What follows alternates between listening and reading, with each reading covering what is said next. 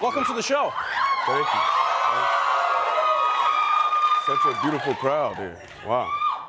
The pitches of the screams are not usually that high, although I feel you're used to that. Before we get into this movie in particular, is it safe to say that you are the least typecast actor in Hollywood? Because like if I think of all the movies that you're in, whether it's Uncut Gems, you know, whether it's like Get Out. I mean, like Get Out, like that was an extreme feat of acting because you were playing a black man who was a white man at one point who used to be a black man.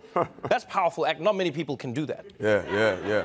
Well, I appreciate it. I would hope I was the least typecast. Right. You know, actors, we don't like that. Right. You want to be in as many different roles as possible, and that's something you've achieved. Do you purposefully choose your scripts like that? So do you go, I'm going to go from one movie to another type? You don't just stay in one genre? Yeah, I kind of try to pick things that speak to me.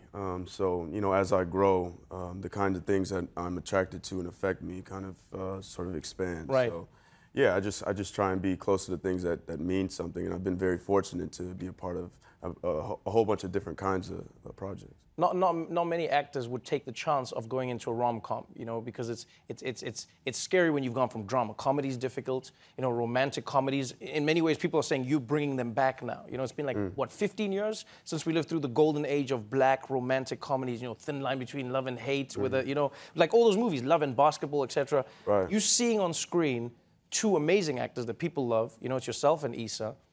Is that part of the reason you chose the movie where you were like, oh yeah, this is like for this generation now? It was. I wanted to see a resurgence of dark-skinned love on screen, and so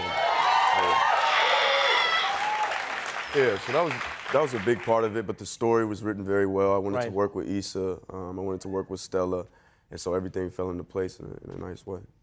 You've been called one of the mavericks of the red carpet, just by people. You know, most of us, when we're on a red carpet, we try and look like appropriate for the carpet, like we're like stand up and do the. You have broken the red carpet multiple times. Like you get there and you just do your own thing. You sat down, see, like you just sat there at the Emmys, and then I think there was another red carpet where you just came in. Right, in a ski mask, right? And then one of my favorites is at the Joker premiere. You just showed up as the... You don't take it seriously at all, do you? I don't get no no.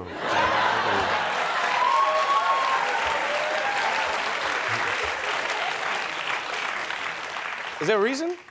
You just got to be comfortable, man. You got to do things your way, and you know, you got to enjoy yourself. I think is the most important thing. Sometimes it's a little bit too high-strung and stressful trying to appease everybody, so you gotta have fun. And that one, my legs were just tired, so I sat down. Wait, your legs were tired, like just from standing on the mic? Yeah, it was a lot of interviews. I was going up and down. I was like, let me take a seat real quick. Yeah.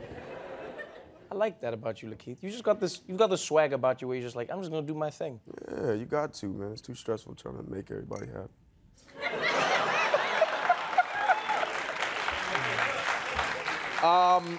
Issa's in the movie. She's one of the funniest people, both like scripted and off the cuff.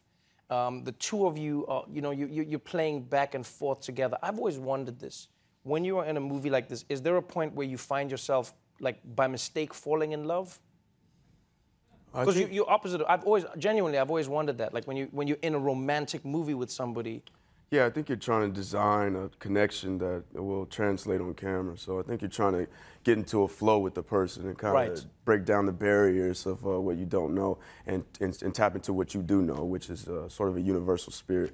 So that way when the cameras come on, there's a natural thing going on. So yeah, it's just rapport, breaking down the ice, cracking jokes, kicking back, you know what I mean, relaxing. And then when you get on screen, it looks like you guys have known each other. But you know, there's different ways of chipping at it and getting at it. But I think the best way to do it is just trust. Get in there, trust fall, go in naked, you know, emotionally, so to speak. I've heard directors say about your acting specifically that what makes Lakeith special is that you don't care about what you look like on screen.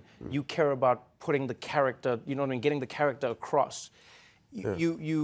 You've been acting since you were like, what, 14, maybe even earlier in life? Yeah. Where do you develop that from? Where do you just wake up and go like, no, I'm fully in this. I'm not Lakeith in this moment. I'm fully this person, and I don't care what I look like. I care what the person sees.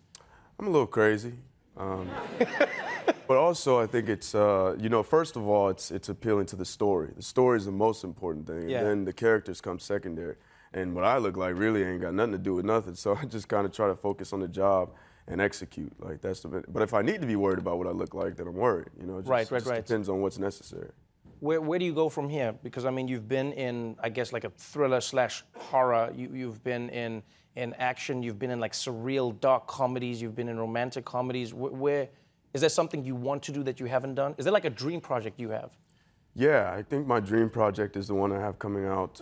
It's an untitled Fred Hampton project I did with Shaka King and Daniel Kaluuya, my co-star. And it's just a beautiful story that's about this guy who really fought for our freedom and our love and our ability to love and express the way we want to. And those are the kinds of things I want to be a part of. If I can talk about something and say something that means something when I got an option to, that's what I want to do. So that's my kind of project.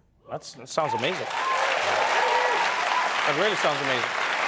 I'm excited to see you in this movie. I'm excited to see what you do for the rest of your career. I have money on you beating Samuel L. Jackson's record for the most movies.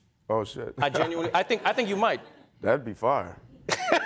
Thank you so much for being on the show, my friend. Man. Great having you here.